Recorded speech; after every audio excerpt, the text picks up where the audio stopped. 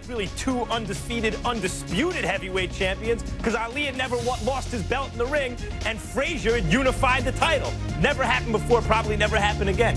Joe Frazier on decision in that fight, and after Frazier lost the title to George Foreman, Ali and Frazier would hook up again at Madison Square Garden, January 1974.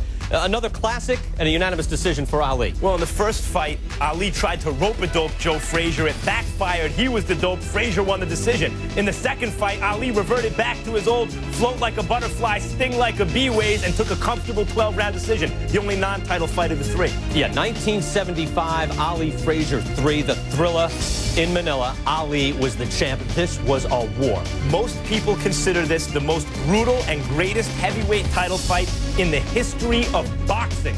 At one point, Ali was beating up on Joe Frazier early in the fight. Frazier started to come back to the fight, and in the fight, at a certain point, Ali said, "Joe, they told me you were done." Frazier lands a left hook and says, "They lied to you, champ. They lied to you." One of the greatest fights, maybe the greatest fight of all time. All right, thanks.